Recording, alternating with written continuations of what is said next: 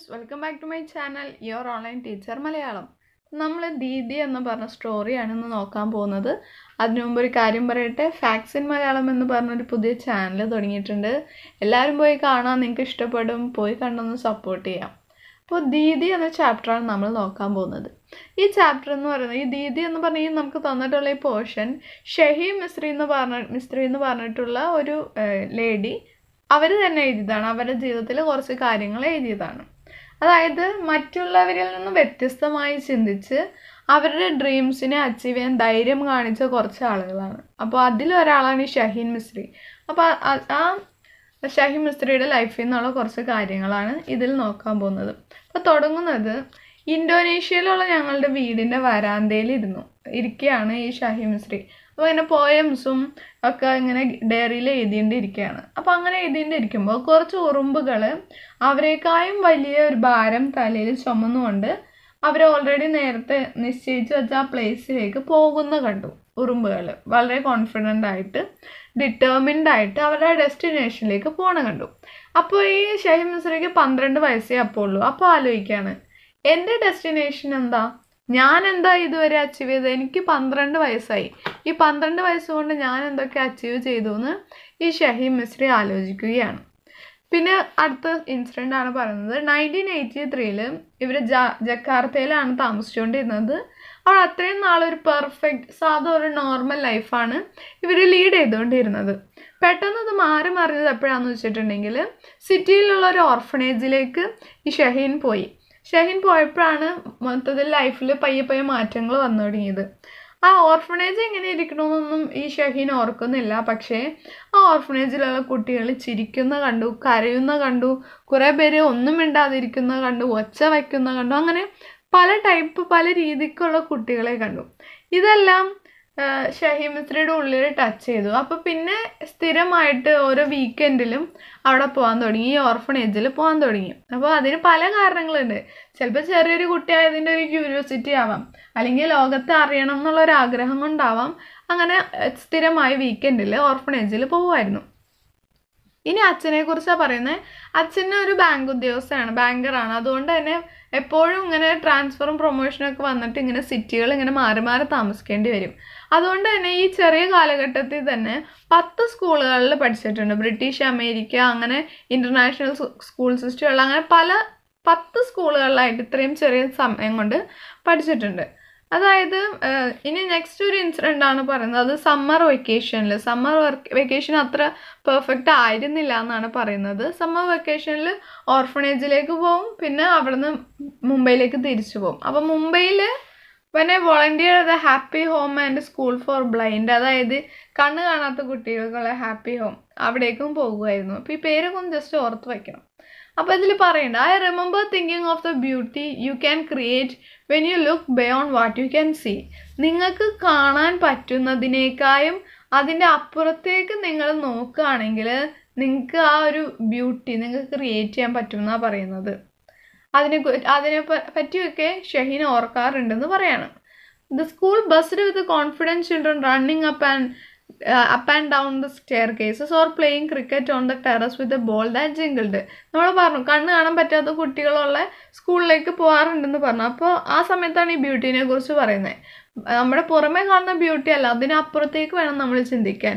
അവിടെ ഷഹീനെ കാണാൻ പറ്റിയത് വളരെ ചുറുചുറുക്കോടെ സ്റ്റെപ്പുകളൊക്കെ മുകളിലേക്കും താഴേക്കും കയറി ഇറങ്ങുന്ന കുട്ടികളെ കണ്ടു, പിന്നെ ക്രിക്കറ്റ് കളിക്കുന്ന കുട്ടികളെ കണ്ടു. അപ്പോൾ കണ്ണ് കാണാത്ത കുട്ടികളായതുകൊണ്ട് എന്ത് ചെയ്യുന്നു വെച്ചിട്ടുണ്ടെങ്കിൽ, ഈ ബോള് ഒരു കയറിൽ കെട്ടിയിട്ട് തൂക്കിയിടും. അപ്പോൾ ഇങ്ങനെ ബാറ്റും വെച്ച് അടിക്കും.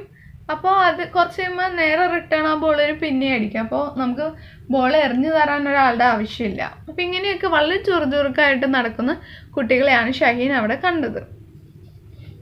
ഈ ഒരു സമ്മർ സീസൺ ഇങ്ങനെ ഇന്ത്യയിൽ സമ്മർ എക്സ്പീരിയൻസ് ചെയ്തുകൊണ്ടിരിക്കുന്ന സമയത്താണ് ഒരു ഇനീക്വാലിറ്റി കണ്ടത്. അതായത് ഈ ഷഹീൻ മിസ്ത്രി AC ഉള്ള തൻ്റെ കാറിൽ വിൻഡോയിൽ ഇരുന്ന് ഇങ്ങനെ പോകുമ്പോൾ കണ്ടതാണ് കുട്ടികൾ റോഡ് സൈഡിൽ കൂടെ സ്ട്രീറ്റുകളിൽ കൂടെയൊക്കെ ബെഗ് ചെയ്യുന്നത്, യാചിച്ചുകൊണ്ട് പോകുന്നത്.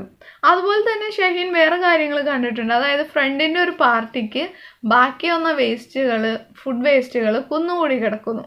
അപ്പോൾ പുറമേ നിന്നിട്ട് ഒരു പാവപ്പെട്ട ഒരു സ്ത്രീ, ഒരു അമ്മയായിരിക്കാം, ആ തൻ്റെ കുടുംബത്തിലേക്ക്, വളരെ പാവപ്പെട്ടത്, അതുകൊണ്ട് തന്നെ ആ ആളുകൾ കഴിച്ചതിൻ്റെ ബാക്കിയായിട്ടുള്ള കുറച്ച് ചോറും അതുപോലെ തന്നെ അവിടെ ഉണ്ടാകുന്ന പരിപ്പ് ദാൾ എന്നാണ് പറഞ്ഞത്. അപ്പം അതും ഒക്കെ ഇങ്ങനെ മാറ്റി മാറ്റി സോർട്ട് ഔട്ട് ചെയ്തെടുക്കുന്നത് ഷഹീൻ കണ്ടു. അതുപോലെ തന്നെ മുംബൈ എന്ന് പറഞ്ഞ സിറ്റിയുടെ ഏറ്റവും നല്ല വശങ്ങളും കണ്ടു, അതുപോലെ തന്നെ വളരെ കഷ്ടതയിൽ ജീവിക്കുന്ന കുറേ ആളുകളെയും കണ്ടു. അപ്പം മനസ്സിലായി ഇങ്ങനെ കുറേ ഡിസ്പാരിറ്റി ഇന്ത്യയിൽ ഉണ്ടെന്ന് ഷഹീന് മനസ്സിലായി. 1989 സമ്മർ വെക്കേഷൻ, ആ സമ്മർ വെക്കേഷനിൽ ഇന്ത്യയിലേക്ക് വന്നേക്കാണ്.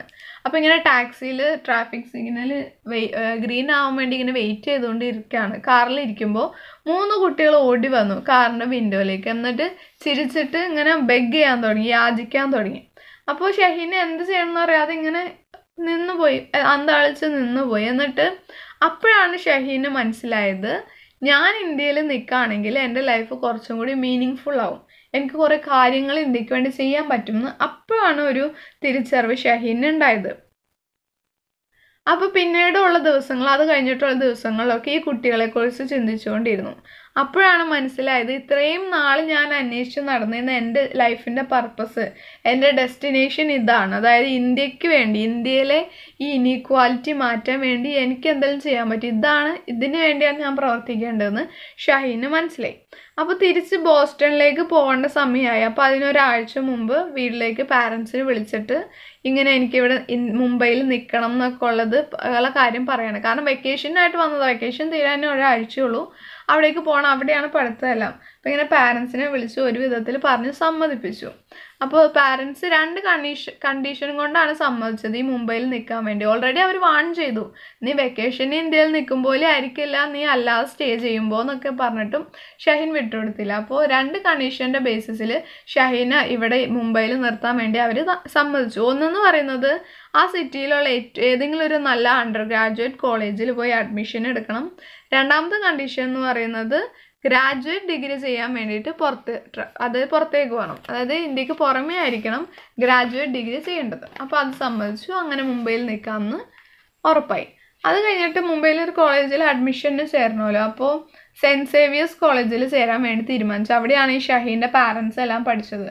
അപ്പോൾ നിറച്ചും ആളുകളൊക്കെ ആയിട്ട് തിങ്ങി നിറഞ്ഞ ഒരു കോളേജ് ഓഫീസായിരുന്നു. അവിടെ ചെന്നിട്ട് അവിടെയുള്ള അപ്പോയിൻമെൻറ്റിന് വേണ്ടി അവിടെ ചെന്നപ്പോഴാണ് പറയുന്നത് 3 മാസം മുമ്പേ തന്നെ അഡ്മിഷൻസ് എല്ലാം ക്ലോസ് ചെയ്തെന്ന് പറയുന്നത്. അപ്പോൾ പറഞ്ഞു, എനിക്ക് എന്തായാലും അഡ്മിഷൻ വേണമെന്ന് പറഞ്ഞപ്പോൾ പറഞ്ഞു, അല്ല എനിക്ക് പ്രിൻസിപ്പളിനെ ഒന്ന് കാണണം എന്ന് പറഞ്ഞു. അപ്പോൾ പറഞ്ഞു, അങ്ങനെ പ്രിൻസിപ്പളിന് dozen give appointment, principal appointment ഒന്നും തരില്ല എന്നൊക്കെ പറഞ്ഞു. അപ്പോൾ എന്ത് ചെയ്യണമെന്ന് അറിയാതെ ഷഹീൻ ഇങ്ങനെ നിന്നപ്പോഴാണ് അതേ കോളേജിൽ ഒരു കുട്ടി വന്നിട്ട്, ഒരു ആൺകുട്ടി വന്നിട്ട് പയ്യെ കണ്ണിറുക്കി കാണിച്ചിട്ട് പറഞ്ഞു, പ്രിൻസിപ്പളിൻ്റെ ഓഫീസിലേക്ക് സൈഡിൽ കൂടെ ഒരു ഡോറുണ്ട്, നിങ്ങൾക്ക് വേണമെങ്കിൽ അതിൽ കൂടെ പോകാമെന്ന് പറഞ്ഞു. അപ്പോൾ ഷഹീൻ വേറെ ഒന്നും ആലോചിച്ചില്ല, നേരെ ആ ഡോറ് തുറന്ന് അങ്ങടെ അകത്തേക്ക് കയറി. ഇപ്പോൾ ഫാദർ ഡി ക്രൂസാണ് അവിടെ ഉണ്ടായിരുന്നത്. അദ്ദേഹം പെട്ടെന്ന് ഇതെന്താ ഇങ്ങനെ കയറി വരുന്നതെന്ന് വിചാരിച്ച് അദ്ദേഹം ഞെട്ടി ഇങ്ങനെ വാ പൊളിച്ച് നിന്നുപോയി. അപ്പോൾ അദ്ദേഹം എന്തെങ്കിലും ഇങ്ങനെ ഇങ്ങോട്ട് പറയാൻ വരുന്നേക്കായി മുമ്പ് തന്നെ ഷഹീൻ ഓൾറെഡി പ്രാക്ടീസ് ചെയ്ത് റിഹേഴ്സൽ ചെയ്ത് വച്ചിരുന്ന കുറച്ച് ഡയലോഗ്സ് എടുത്ത് അങ്ങോട്ടേക്ക് പറഞ്ഞു. അതായത്, ഫാദർ, എൻ്റെ ലൈഫ് നിങ്ങളുടെ കയ്യിലാണ്, ഇന്ത്യയിലെ കുട്ടികൾക്ക് വേണ്ടി എന്തെങ്കിലുമൊക്കെ ചെയ്യണമെന്ന് എനിക്ക് ഒരുപാട് ആഗ്രഹമുണ്ട്, അതെങ്ങനെ ചെയ്യണമെന്നൊന്നും എനിക്കറിയില്ല, പക്ഷെ എനിക്ക് എന്തായാലും ചെയ്യണമെന്ന് പറഞ്ഞു. അപ്പോൾ പിന്നെ ഫാദറിന് മനസ്സിലായി ഒരുപാട് നല്ല ഡിറ്റർമിനേഷനൊക്കെ ഉള്ള ഒരു ലേഡിയാണ്, നല്ല ഒരു സ്റ്റുഡൻ്റ് ആണിത്, അപ്പോൾ ഇങ്ങനെ ഇതിനെ കോളേജിൽ എടുത്താൽ നല്ലതായിരിക്കും എന്നൊക്കെ മനസ്സിലായി. കുറേ കാര്യങ്ങളൊക്കെ ചോദിച്ച് അറിഞ്ഞു. അവസാനം അഡ്മിഷൻ കൊടുത്തു സെൻറ്റ് സേവിയേഴ്സ് കോളേജിൽ. അപ്പോൾ ഈ ഷഹീൻ പുറമേ അല്ല പഠിച്ചത്, അതുകൊണ്ട് തന്നെ പറയുന്നുണ്ട് സെൻറ്റ് സേവിയേഴ്സിൽ ആ ഒരു അക്കാഡമിക് സിസ്റ്റം എന്ന് പറയുന്നത് US-ലുള്ളതിനേക്കാളും വളരെ വ്യത്യാസമുള്ളതായിരുന്നു. ഇവിടെ ഇന്ത്യയിൽ എന്ന് പറയുന്നത് കൂടുതലും ബുക്കിലുള്ളത് മൊത്തം നമ്മൾ പഠിക്കുക, അങ്ങനെയാണ് ചെയ്യുന്നത്. അതേസമയം പുറമെയൊക്കെ ആണെങ്കിൽ നമ്മൾ സ്വയം പഠിക്കുക ചെയ്യുന്നത്. അതേപോലെ തന്നെ നമ്മുടെ മെൻ്റൽ എബിലിറ്റിയും കപ്പാസിറ്റി എല്ലാം കൂടുന്ന രീതിക്കാണ് പഠിക്കുന്നത്. പക്ഷെ ഇവിടെ നമ്മൾ നേരിട്ട് ബുക്കിൽ നിന്നാണ് പഠിക്കുന്നത്. അപ്പോൾ ഷഹീന് തോന്നി, അപ്പോൾ ഞാൻ ഇവിടെ ക്ലാസ്സിലിരിക്കുന്നേക്കാൾ നല്ലത് സിറ്റിയിൽ നടക്കുകയാണെങ്കിൽ എനിക്ക് കൂടുതൽ പഠിക്കാൻ പറ്റുമെന്ന്, സിറ്റി കൂടെ നടന്നാൽ പഠിക്കാൻ പറ്റുമെന്ന് ഷഹീന് മനസ്സിലായി. പിന്നീട് ഇന്ത്യയെക്കുറിച്ച് അറിയാൻ വേണ്ടി നടപ്പായി. സമ്മർ ഹോളിഡേയ്സിലെല്ലാം ഈ ഇന്ത്യയിലെ എല്ലാ സ്ട്രീറ്റുകളിൽ കൂടെ നടക്കാൻ തുടങ്ങി. വളരെ ലോ ഇൻകം ഏൺ ചെയ്യുന്ന കമ്മ്യൂണിറ്റി ഒക്കെ താമസിക്കുന്ന സ്ട്രീറ്റുകളിൽ കൂടെ ഒരു ചെറിയൊരു സ്ലം ഏരിയ, 10,000-ഓളം പേര് അവിടെ തിങ്ങി നിറഞ്ഞ് താമസിക്കുന്നു. അവിടെ വാട്ടർ ഇല്ല, പിന്നെന്താ പ്രോപ്പർ വേസ്റ്റേജ് ഡിസ്പോസൽ ഇല്ല, പ്രോപ്പർ ടോയ്ലറ്റ്സ് ഒന്നും ഇല്ലാത്ത അങ്ങനെ ഇന്ത്യയുടെ ഏറ്റവും ഭീകരമായൊരു മുഖവും ഷഹീൻ അവിടെ കണ്ടു. പിന്നെ ഉച്ച സമയങ്ങളിലൊക്കെ കുട്ടികളോടൊക്കെ വർത്താനം പറഞ്ഞ് അതിൽ കൂടെ നടന്നു. പിന്നെ അവിടെ പറയുന്നുണ്ട് ഇങ്ങനെ നടക്കുന്ന വഴി ഒരു 18 വയസ്സുള്ള തൻ്റെ അതേ പ്രായമുള്ള ഒരു ഗേളിനെ, ഒരു സാരി കൊടുത്ത ഒരു പെൺകുട്ടിയെ കണ്ടുമുട്ടി. അപ്പോൾ പെൺകുട്ടി ഷഹീനെ വീട്ടിലേക്ക് വെൽക്കം ചെയ്ത് അകത്തിരുത്തി. പക്ഷേ പെൺകുട്ടിക്ക് ഇംഗ്ലീഷും അറിയില്ലായിരുന്നു, ഷഹീന് ഹിന്ദി അറിയില്ലായിരുന്നു. അപ്പോൾ രണ്ടുപേർക്കും പരസ്പരം ഭാഷ അറിയില്ല. എന്നിട്ട് കൂടി അവർ രണ്ടുപേരും സംസാരിച്ചു, ഒരുപാട് വർത്താനം പറഞ്ഞു, ചിരിച്ചു. അങ്ങനെ അവർ തമ്മിലൊരു നല്ലൊരു കണക്ഷനായി. ഈ ലേഡിയുടെ പേര് ഈ ഗേളിൻ്റെ പേര് സന്ധ്യ എന്നായിരുന്നു. അപ്പോൾ സന്ധ്യയുടെ ലൈഫ് ഈ ഷഹീൻ്റെ ലൈഫിനേക്കാളും നല്ല വ്യത്യാസം ഉണ്ടായിരുന്നു. രണ്ടുപേരുടെ ലൈഫ് തമ്മിൽ വ്യത്യാസം ഉണ്ടായിരുന്നു. അപ്പോൾ എല്ലാ ദിവസവും കോളേജ് കഴിഞ്ഞ് നേരെ സന്ധ്യയുടെ വീട്ടിലേക്ക് ചെല്ലും. അപ്പോൾ സന്ധ്യയുടെ വീടെന്ന് പറയുന്നത് ഈ ഷഹീൻ്റെ വീട്ടിലെ ബാത്റൂമിനേക്കാളും ചെറുതായിരുന്നു. അത്രയും ചെറിയൊരു വീടായിരുന്നു സന്ധ്യയുടേത്. അപ്പോൾ ഇങ്ങനെ സന്ധ്യയുടെ വീട്ടിൽ ഷഹീൻ ചെന്നിരിക്കുമ്പോൾ അതിൽ കൂടെ നമ്മൾ പറഞ്ഞു ഒരുപാട് ക്രൗഡഡ് ആയിട്ടുള്ള ഏരിയ എന്ന് പറഞ്ഞു.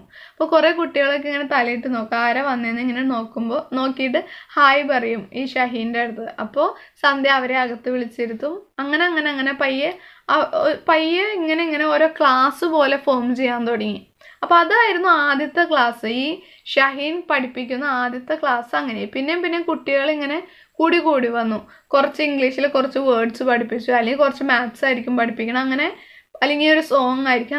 അങ്ങനെ പയ്യെ ഷഹീന് തന്നെ ഒരു കോൺഫിഡൻസ് കയറുന്നു. കാരണം ഇന്ത്യക്ക് വേണ്ടി താൻ എന്തൊക്കെയോ ചെയ്യാണെന്നുള്ളൊരു വിശ്വാസം ഷഹീന് കയറി വന്നു. പിന്നെ അതൊരു റുട്ടീനായി. പിന്നെ ഉള്ള ചിന്ത എന്ന് പറയുന്നത് കോളേജ് കഴിയാൻ വേണ്ടി നോക്കി നിൽക്കും ഇവിടെ വന്നിട്ട് ഇവരെ പഠിപ്പിക്കാൻ.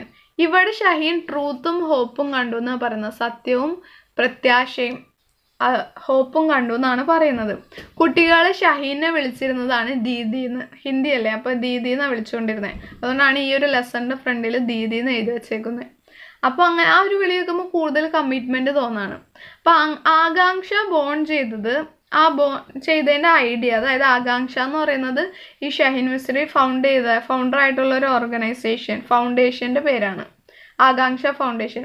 അപ്പോൾ അത് തുടങ്ങാനുള്ള കാരണം എന്ന് പറയുന്നത് ഷഹീൻ ഇന്ത്യയെക്കുറിച്ച് പഠിച്ചപ്പോൾ മനസ്സിലായി ഇന്ത്യയിൽ ഒരുപാട് പേര് പഠിപ്പിക്കാൻ പറ്റിയ ഒരുപാട് സ്പേസസ് ഉണ്ട്, അതേപോലെ തന്നെ അതിന് ഉള്ള ഫണ്ട് ഉണ്ട്, എല്ലാം ഇന്ത്യയിലുണ്ട്. പക്ഷെ ഇതെല്ലാം ഒന്ന് എല്ലാം നല്ല രീതിക്ക് ഓർഗനൈസ് ചെയ്യാത്തതിൻ്റെ കുറവ് മാത്രമേ ഉള്ളൂ. അപ്പോൾ അങ്ങനെ ചെയ്തിട്ടുണ്ടെങ്കിൽ ഇന്ത്യയിൽ കുട്ടികൾക്കും ഇന്ത്യക്കും വേണ്ടി എന്തെങ്കിലുമൊക്കെ ചെയ്യാൻ പറ്റുമെന്ന് ഷഹീൻ മനസ്സിലാക്കി. അപ്പോൾ ആ ഒരു കമ്മ്യൂണിറ്റിയിൽ, അതായത് നമ്മൾ നേരത്തെ പറഞ്ഞ ലോ ഇൻകം ഏൺ ചെയ്യുന്ന ആ ഒരു കമ്മ്യൂണിറ്റിയിലെ ആളുകൾക്ക് വേണ്ടത് 3 കാര്യങ്ങളായിരുന്നു. 1 ഹൗസിങ്, 2 വാട്ടർ, 3 എഡ്യൂക്കേഷൻ. ഈ 3 വേണ്ടത്.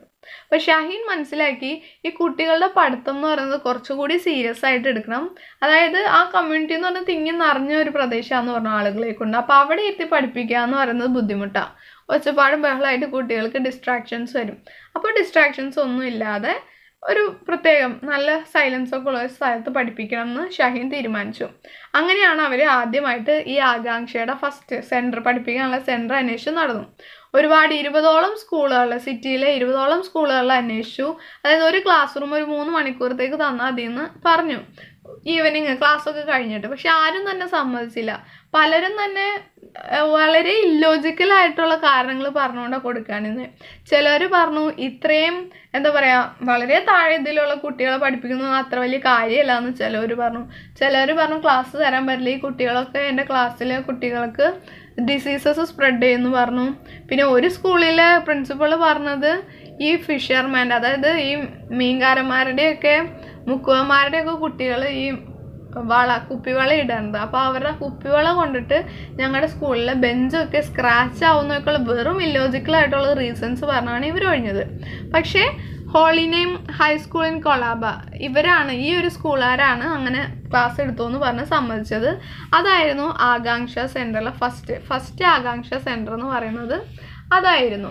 പിന്നീട് ഈ ദീദി, അതായത് ഷഹീൻ താൻ പഠിച്ച സെൻറ്റ് സേവിയേഴ്സ് കോളേജിൽ കുറച്ച് വോളണ്ടിയേഴ്സിനെയൊക്കെ കൊണ്ടുവന്നിട്ട് എന്തൊക്കെയാണ് പഠിപ്പിക്കണേ എന്നുള്ളൊരു റഫ് പ്ലാൻ അവർക്ക് കൊടുത്തു. അപ്പോൾ നല്ലൊരു ക്ലാസ് റൂമും കിട്ടി. അപ്പോൾ ക്ലാസ് റൂം എങ്ങനെയായിരിക്കണം എന്ന് വെച്ചിട്ടുണ്ടെങ്കിൽ ഷഹീൻ ഇത്രയും ആലോചിച്ചോളൂ. അതായത് കുട്ടികൾക്ക് താൻ ഇവിടെ സേഫാണെന്ന് തോന്നണം, അതേപോലെ തന്നെ വീട്ടിലുള്ള എല്ലാ ഭാരങ്ങളും അവിടെ ഇറക്കി വെച്ചിട്ട് ഇവിടെ ഫ്രീ ആയിട്ട് ഇരിക്കാൻ പറ്റണം, അങ്ങനെയുള്ളൊരു പ്ലേസ് ആയിരിക്കണം ക്ലാസ് റൂം എന്നായിരുന്നു ഷഹീൻ്റെ ചിന്തയിലുള്ളത്. അങ്ങനെ ആകാംക്ഷ 1991 ഫോർമലി അതായത് ലീഗലി എക്സിസ്റ്റൻസിൽ വന്നത് 15 കുട്ടികൾ മാത്രമുള്ള ഒരു ചെറിയ ഒരു ക്ലാസ് മുറിയിൽ നിന്ന് ആകാംക്ഷ 58 സെന്ററും 6 സ്കൂളും അതേപോലെ തന്നെ 3500ഓളം കുട്ടികളിലേക്ക് വ്യാപിച്ചു. പിന്നീട് ഈ പ്രോഗ്രാം എന്ന് പറയുന്നത് ഇത്രയും വ്യാപിച്ചു എന്ന് പറയുന്നത് പല വർഷങ്ങൾ കൊണ്ട് വന്നതാണ്. അപ്പോൾ ഇവിടെ ഒരു എക്സാമ്പിൾ പറയുന്നുണ്ട്. ഈ ഷെഫുകളൊക്കെ സൂപ്പ് ഉണ്ടാക്കും, സ്പെഷ്യൽ സൂപ്പ് ഉണ്ടാക്കും. ഓരോ തവണ ഓരോ ഇൻഗ്രീഡിയൻറ്റും ആഡ് ചെയ്ത് കഴിഞ്ഞിട്ട് അവരത് ടേസ്റ്റ് ചെയ്ത് നോക്കും. എന്നിട്ട് പിന്നെയും ടേസ്റ്റ് കൂടാൻ വേണ്ടി ഓരോ ഇൻഗ്രീഡിയൻറ്റ് ആഡ് ചെയ്യും, ടേസ്റ്റ് ചെയ്യും.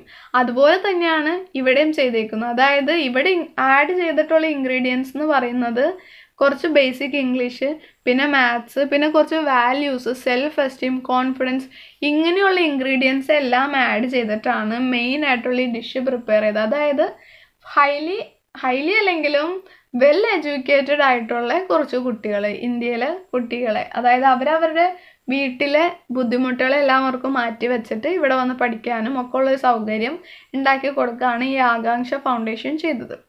ഇത്രയാണ് ഈ ഒരു ചാപ്റ്റർ. എല്ലാവർക്കും മനസ്സിലായെന്ന് വിശ്വസിക്കുന്നു. താങ്ക്